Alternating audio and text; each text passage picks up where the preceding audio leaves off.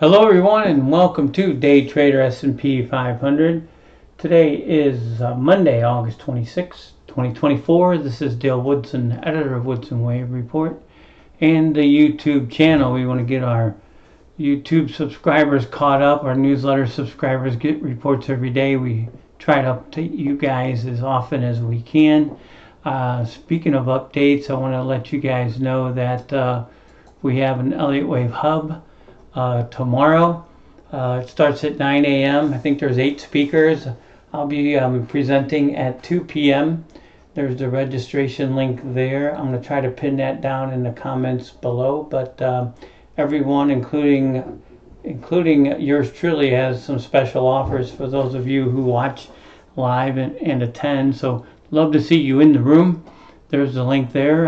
Again, I'll be speaking at 10 a.m. Okay. Oh, by the way, I think I'm gonna whip out a new Fibonacci time spiral, so that'll be something exciting to look forward to. Okay, let's get on with our analysis. We haven't done this in a while, but I'm going to take a look at the big picture here. We have I'm going to make this a big screen. We have a weekly log chart of the S&P 500. I'll take you guys from how I learned it way back in 1996. The first wave I saw was a triangle, and it took me months of charting on a wall chart on graph paper, trying to learn Elliott Wave back in 1996. And I'm like, I don't see 5 waves anywhere. Well, it turned out it was a triangle. So by default, or luck, or whatever you want to call it, I learned a 4th wave first, which are the hardest to trade, and some people think the hardest to spot. But for me, after doing this for over like 25 years, you can't get a 4 by me. And this one we called early. We called this one back around this B wave high. We thought this could be a triangle, and it was an expanding one. Some people call it a bullhorn. But anyway, this is the big picture. Again, a weekly log. This goes back to 2018. You can see the A down, B up, C down, D up, and E down to complete 4. Okay, so you can look backwards from there and say, okay, then we had to have a 1 and 2 from that 3. That's obvious. If that's a 4, then that's a 3.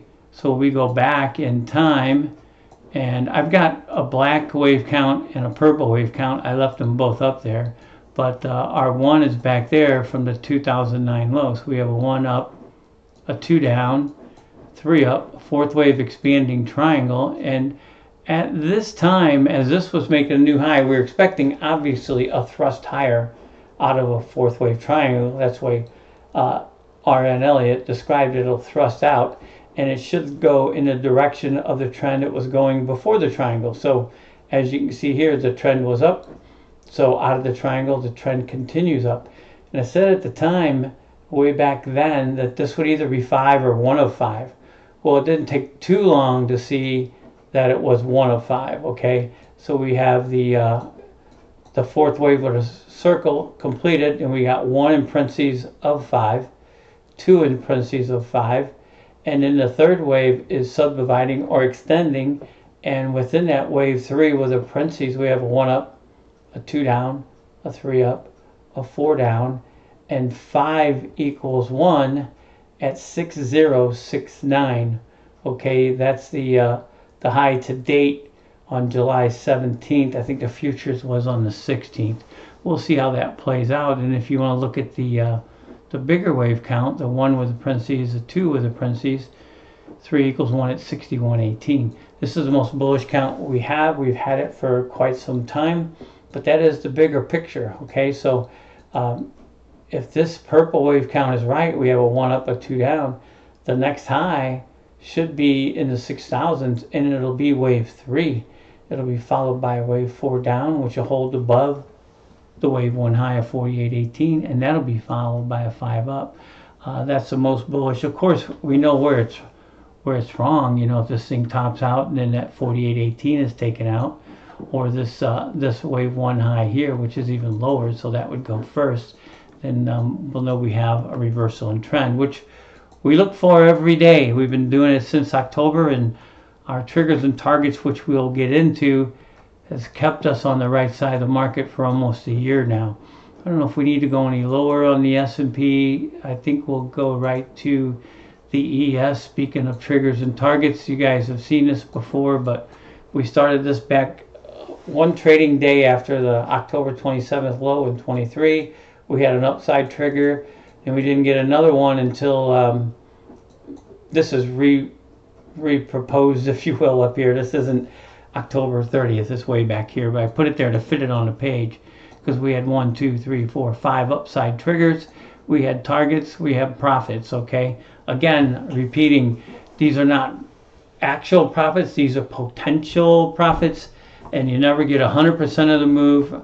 I had one the other day, but when you get them, you do backflips or handstands in your head because they don't happen very often. But anyway, if you you bought a contract here, this is futures, and added one at every trigger, you would have 5, and you would have a big total gain of 108,000. That's maximum, that's potential, that's not actual. After that, we had 3 downside triggers. You can see here, there's the work on those with 29.8. Again, potential, not actual. Then we had 4 upside triggers after that. Okay, and you can see that right there. There's the times, the dates and the prices there. I had to squeeze them all in here. There they are there. 515, 611, 617, and 73 to lead into that high. Then we had a down. We had a trigger and a target down there for a nice little gain. And then we had this one downside trigger that was good for a day. It's on 8.7. I think it's right here, this red bar. It gave us a nice decline for a day, but then it made a higher high. So I would call that a fail. If you were good enough to get out as it made a new high, you might have gotten some gain, but that wasn't quite as profitable or as long lasting. And then the market reversed, and then we had the most recent trigger on 8.13. Okay, you can see the profit and the point gains there. That's a daily chart of the ES. Let's get into the hourly, and you can see the all-time high here is July 16th. By the way, we had a nice ending diagonal to notify us that ending diagonal is the end of the move. It's a 5th wave. Beginning diagonal is the beginning of the move in a 1st wave. Ending diagonal is where 4 overlaps 1. Breaks down into 3 waves, 1, 3, and 5. Overlap, and it signals the end of a move. Let's make that bigger. The end of a move and a reversal in trend. We got it, we were on it, and so we've got an A down, a B up, and a C down. Okay, had a couple direct hits on those. That's nice to get a direct hit on these moves up because you can really take advantage of these moves down after this wave 4 high and after this B wave high over here. Okay, they came within what, 3 or 4 points. This one's within 2, this one's within 4. Okay, so then that was our actual, and we weren't too far off on that either. Okay, then we have another upside trigger here. I don't have all the triggers and targets here, they're on the other page, but you can see here we've got that high on 8.22, made a slightly higher high here. You can see I wrote in an ascending triangle. We got a flat top and an ascending bottom. Okay, that'll be an A, B, C, D, E.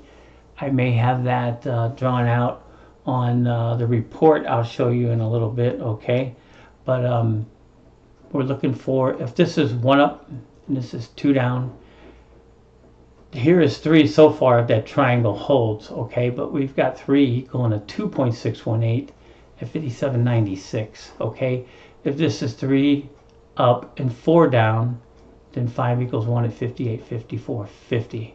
Okay, you can see we got some triggers over there, but if this is 3 up, here are the Fibonacci retracements for wave 4, and as you can see, this has come nowhere near those yet. So this 4 could still be developing, this 3 could be extending up to here, or it could be a really shallow 4 ascending triangle, and then we go up to wave 5. We'll have to see how that plays out. Of course, with our monthly subscribers, we look at the very smallest degrees of trend, 1 minute, 10 minute, hourly sometimes, and then we'll catch those changes in trend. We have 5 parameters, and they haven't been met since that October low of last year. So Again, those triggers and targets and those parameters have kept us on the right side of the market for almost a year now. Excuse me. Okay, that's the ES on an hourly. Maybe we'll get into that's more of the hour. Excuse me. There's that triangle again and those targets. I think I may want to get into a little shorter term. But again, there's that triangle there and the fallout from it. And you can see the 5 ways down. I like looking at the 10-minute to trade and the 1 minute for entries. But that's pretty much what's going on a very short term. I want to show you guys our market close report. Is that the one from today? Yeah, I believe it is. Okay. And let's get down here. Again, we got the free gifts from the Elliott Wave Hub here and the continuing triggers and targets discount, if you will. You can just put in 44 and get the $44 discount for the entire life of your subscription. We've never offered anything like that before. Anyway, here's the chart from the newsletter. You can see there's that ascending triangle. There's those wave 4 targets. There's where 3 extends to a 2.618 multiple, which is very possible since this 4 pullback is not much, but it sure looks like a triangle. Like I said, first pattern I learned was a 4, so hard to sneak one by me. Okay, that's what, a lot of sideways chop here for basically the last week, which is the definition of a 4, long and sideways overlap, chop, chop, chop. Okay, and I think that's a lot of verbiage there. Here's those change in trends that we look for, and we need to see all 5 of these for the first indication of a change in trend. We've gotten the 4th one before, but it always craps out. Okay, we've gotten 5 down, 3 up, 5 down to a lower low, and then a rise higher in wave 4, and then it craps out. Usually right there on number 4. All of them have so far. So here we are again. And unless and until these steps for a change in trend are met, the trend remains up. Okay, and then we'll get into the we'll announce that new Fibonacci time spiral at that Elliott Wave Hub event tomorrow. Again, there's the advertisement then. See if I can see if I can get that into the comments down there and get it pinned to the YouTube video when we're done here. Okay, that's it again for today. Hope to see you guys at the Elliott Wave Hub, and until next time, take care, everyone.